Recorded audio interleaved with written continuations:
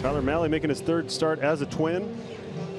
He was good his last time out. 6 shutout innings against the Angels. He's going to ride that high fastball in the top of the zone. That's going to be the biggest pitch for him. The 3-2 pitch.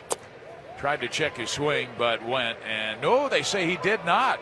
Wow, I thought MJ went well past, but they got a break from the third base umpire, Dan Merzel, and that's a walk rather than a strikeout. Now here's Bobby Witt Jr. Melendez on, nobody out, no score, and the 2-0 pitch has popped up. Shallow right, Arise out, Kepler in. It's going to be Kepler calling and catching. So Melendez back to first, 1 down, and now Salvador Perez DHing today after catching the first 2 nights in this 3-game series. And the 0-1 is skied in the air, left field shallow, Correa out, backpedal, squares the shoulders. Into left field, he'll give way to Gordon, who calls off Correa. So a couple of fly ball outs induced by Mahle. First Witt, now Perez, so 2 down. Melendez still at first. And now here comes some more youthful power in the reigning American League Player of the Week, DHing. He was the first 2 games at first base today, and Vinny Pasquantino. And the 0-1 pitch, he reaches for that one, pops it up, again back of short. It's going to be Urshela giving way to Gordon, and Nick squeezes it to end the inning. Daniel Lynch will make his 19th start of the year for the Royals. His record is 4-7 with a 4.52 earned run average. And opposing hitters have jumped on the first pitch they have seen against Lynch this year, as Byron does here and skies it to center. Playable for Michael A. Taylor to his right. In the gap in left center, calls and catches 1 out. No score, 2 down, bottom 1. Arise continues to pummel Royals pitching. Had a great game last night. His batting average at .336. That leads all of baseball. Poke to left center field, and the hit machine produces another hit. 3 hits last night, including his 400th big league hit. And a 2-out single here in the first will get Miranda to the plate. And here comes the red-hot hitting Jose Miranda. 1-2 count, and the pitch, a swing to fly ball, left field and deep. Rooker going back on the track at the wall. That ball's gone, a home run. To the bleachers in left field, Jose Miranda with number 12 on the year. A great first inning start once again, and his 2-0 Twins, 4 batters in. So Miranda challenged inside, was ready for that, and found the bleachers in left. A 2-out, 2-run homer, and the Twins are on the board. That was up and in, Danny, 94, and still got on top of it and drove it to the bleachers and left. Able to get the bat head out there, and that's a pitch that Miranda can handle right there. So 1 down, here comes Max. Kepler 3 for 9 in this series, snapped an 0 for 29 on Monday night. Had a 3-hit game, and the 2-1 ground ball right side might be 2. Massey has it, throws wide of second base into left field. There's nobody covering third base. Celestino's going to round third. He's going to come home, and Rooker just lobbed it back in the infield, and with that, Celestino scores. Kepler stays at first base. Miscues all over for the Royals, and with that, the Twins capitalize. Celestino scores from first base, and the Twins take a 3-0 lead. Tommy Watkins was sending him the whole time. 40 pitches, 27 strikes, but no solid contact. 7 men in a row set down.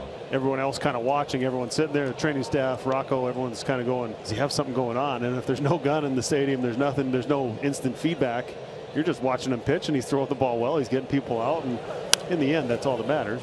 Well, now they're going to come out and take a look. Yeah, I was just going to say, if his father-in-law, Jay Pettibone, had retired 7 in a row, and he may have in his debut in 1983, would have said, hey, this guy's got good stuff.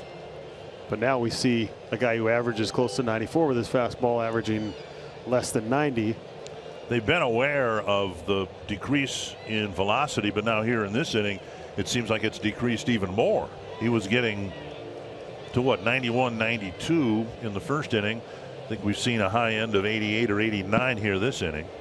He's going to be taken out of the ballgame right now and get checked on, I'm sure. So Tyler Mahle, he will leave this game, and that is the last thing we need to see right now in his 3rd game as a Twin, traded at the deadline from the Reds.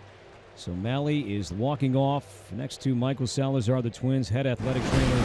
It's going to be Bobby Witt Jr. leading off, and a pitch hit down the left field line, not well. It's going to be a long run. Gordon, and he'll dive, makes the catch on the warning track. Nick Gordon in left field ran a long way and fielded it in fair territory, made a sliding catch on the warning track. And there's out number 1. Runner at second, 2 down, and it brings up the number 9 hitter, Nick Gordon. Hit well to right field. Long run is the right fielder. He's not going to get there. Eaton's going to turn around, play it off the wall. Throwing to second base. It's not in time. As Sanchez scores, Twins lead 4-0 on a 2-out double by Nick Gordon. Gordon, a lot more playing time. His RBI is getting up there, too. He's driving some big runs in. And hitting the ball hard. He is making consistent, solid contact, and that one was hit right on the barrel. And Eaton quickly turned around, played that off the wall. But with that, Sanchez scored easily from second base. Perez at second, Pasquantino at first. Now another left-handed batter in Michael Massey, 1 for 2. Swinging a fly ball, right center field. Celestino to his left. He will dive, and Celestino will make the catch in right center field. The runners hang on at the respective bases. Perez at second, Pasquantino at first. That ball was fading in the gap in right center field. Celestino brought his glove and his body down to the grass and made a sliding backhanded catch for out number 2. Lunging forward, and that was a clean catch. What a play by Celestino. Outstanding effort, and that's out number 2, and now Taylor will bat for himself. 0 for 2 today, 0 for 7 in this series. And now ahead of Michael A. Taylor, 0-2. And Duran comes home. The 0-2, strike 3 called on a curveball. So Duran strikes out 2, Royals don't score, and Strand 2 more. That will bring Massey up, who's 1 for 3. To center. Celestino ends it, and it's a 3-game sweep for the Twins to open the homestand. Well, just a dominant all-around performance, a dominant pitching performance through the entire series. Played good defense, a lot of timely hitting, a lot of big 2-out hits. Big boys stepped up. You had a rookie come through. All in all, a lot of positives to take away from this heading into the off day and another home series over the weekend with Texas coming in.